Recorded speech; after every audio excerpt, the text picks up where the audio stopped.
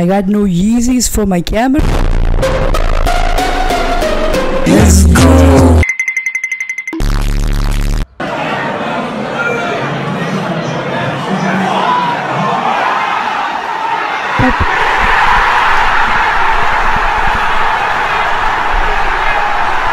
I'm outside touching grass. You why not give a fuck? Let me show you right now before you give it up.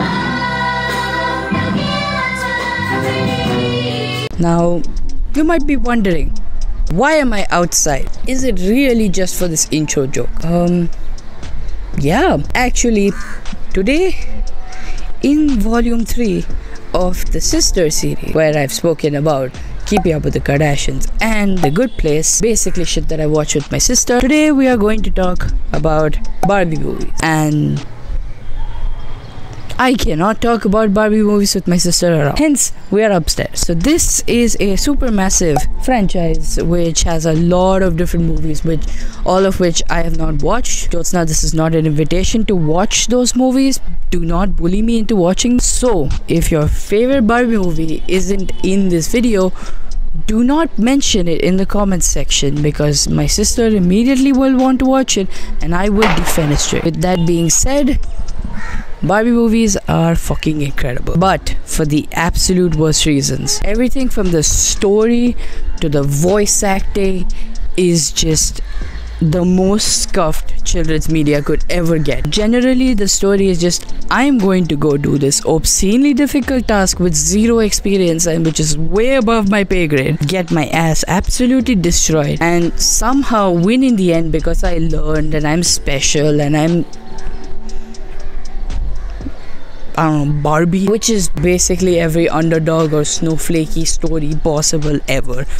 But the catch is, it's set in an underwater world with mermaids. Or, this is where they get extra creative, guys. It's set in a hidden fairy utopia with magic. Oh, wait, watch this one.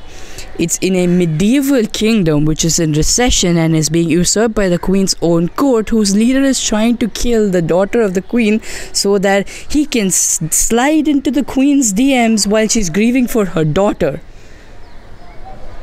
Or it's set in the high school with the mean girl. Now, each of the Barbie movies have their own respective worlds, their art styles, but the general plot is what connects all of them together. Now, the main reason these movies actually exist is to teach these kids, it is primarily kids media, so it is to teach these kids a moral or to empower them with some message or something. Except it doesn't do that at all.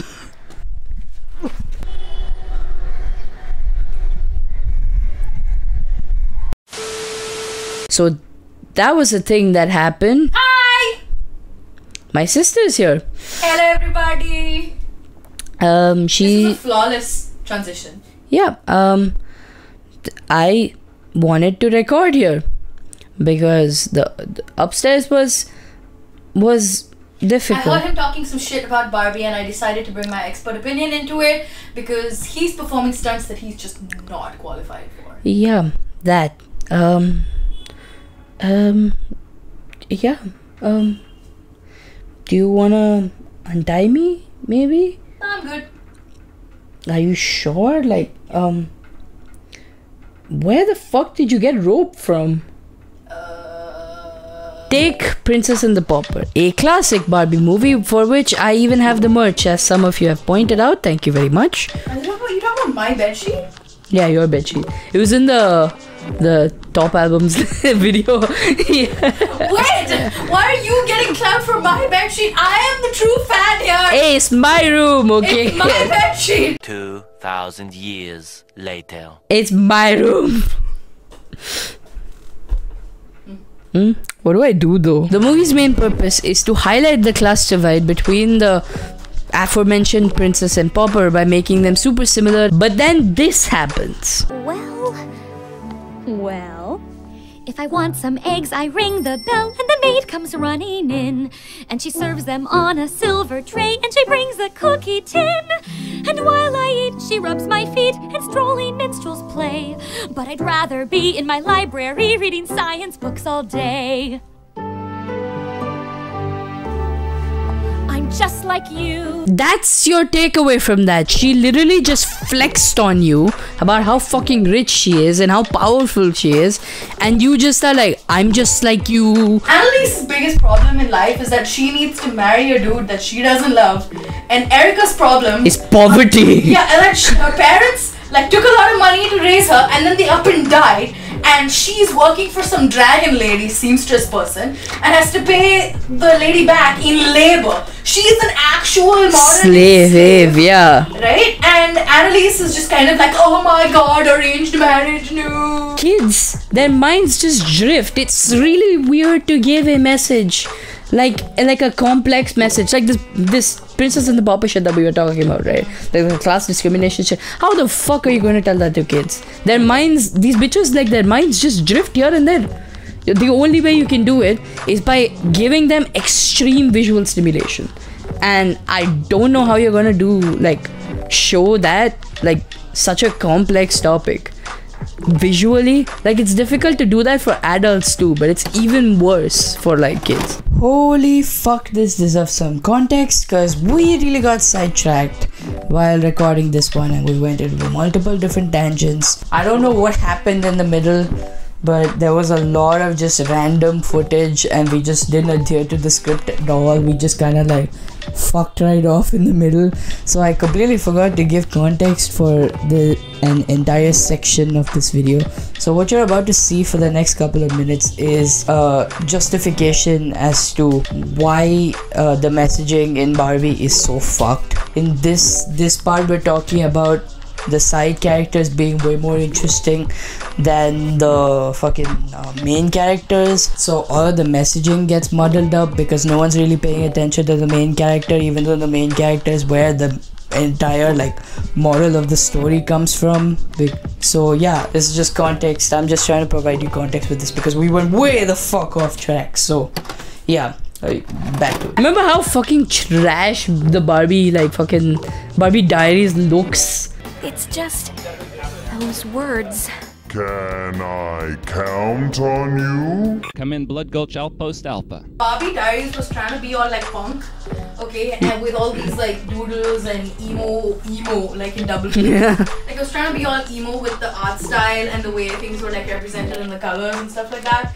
And it was just so lame. I think the only time they pulled it off was with Kevin and that movie he made out of paper clips. He made a movie. Oh yeah, that was weird as fuck. At that time it's weird, but now you think of it, so cool. Barbie wasn't even the fucking main character of our movie, okay? She thought she was, okay? There's 300 cooler characters right there, okay? Kevin was always doing some weird shit and it was amazing. And that movie at the end was just one of the amazing things that he'd done. Barbie did not deserve Kevin. That man is a gem, okay? He's such a gem. Of course he's the Ken of that movie, so he doesn't really count that much as a side character, but he is kinda, because he kinda shows up for 20 minutes of screen time or 30 minutes of screen time? But to be fair, the movie's only 90 minutes, so 20 minutes of screen time is not that bad. Yeah, it's not bad, but it's still side character. See, it's about a group of 3 girls, right? But here's the thing, right? Those other characters barely I can't even remember so there's Barbie, and then there's the drummer chick. I think her name is Courtney, and then there's the Tia. Her name's Tia, and she was the token person of color in the group. And yeah, she was trying to run for student body president or something. Yeah, that was a whole bit for the movie. And at the beginning of the movie, they're oh my god, friends forever. And then they are still friends at the end of it. But in the middle, what happened? They just got disconnected or something because of some bullshit she did. Because it's Mean Girls, but yeah, exactly. Yeah. Exactly. It's Mean Girls, but Barbie. Yeah, exactly. And I think that movie came out after Mean Girls, so it doesn't even count as an original idea. Yeah, I mean, none of the Barbie movies are particularly original or anything. A lot of them are modeled after classics. Yeah, Nutcracker and stuff, but they do put some interesting spin. That's a lie. Hey! What interesting spin do you remember from Barbie? Oh yes, the greatest character of all time. The motherfucking legend. The cat. When he goes into the fucking opera shit. Oh my god, oh my god.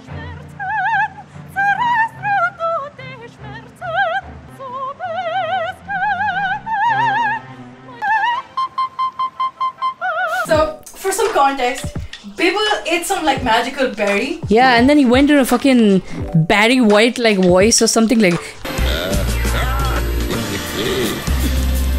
And don't think I forgot about you, baby. And so, to clarify, Bibble has a voice that's like.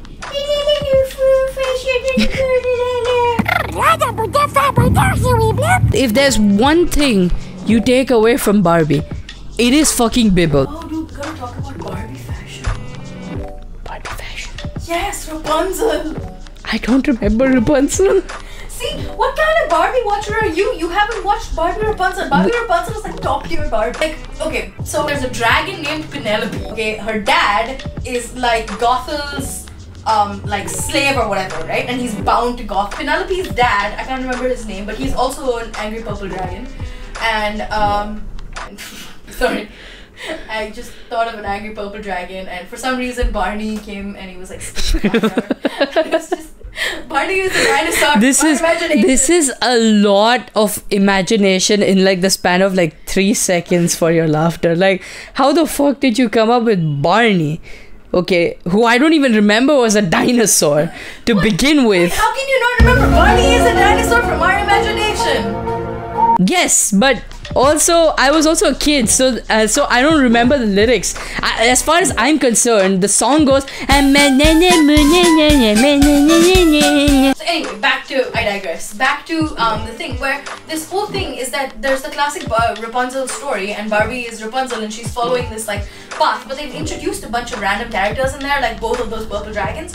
And Penelope has like this character arc. She has to defy her father, who's so worried because he's a slave to Gothel, and if like Penelope messes up, he gets like tortured, okay? Like she like sparks him in the back and like burns him and like brands him and stuff. Like she tortures him, and he's just worried that the same thing's gonna happen to Penelope, and Penelope can't fly yet. So the character arc there is like she's defying her father to be able to help her friend, and then in the end Rapunzel was only able to like be free because Penelope like, you know, sort of put aside her inhibitions and decided to fucking fly. Can I just point out that Penelope is like a kid, okay? She must be like 12 or 13 as far as like human age versus dragon age goes.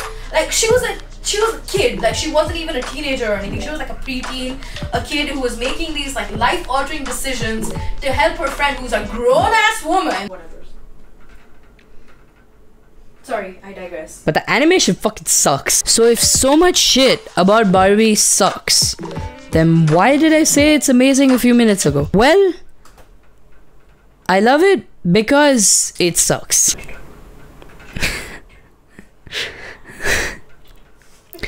Sorry.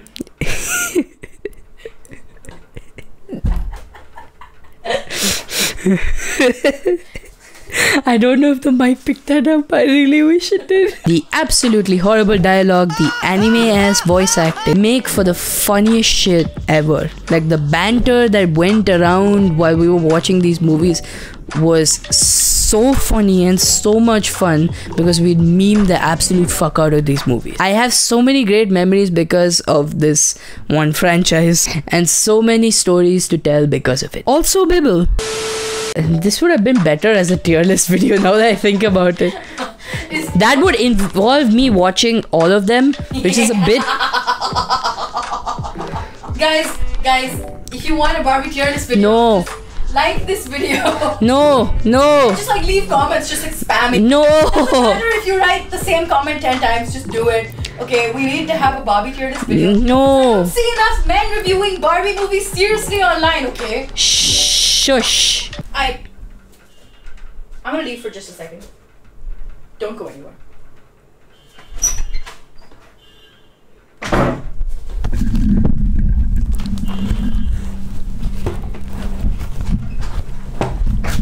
What are you doing? Nothing.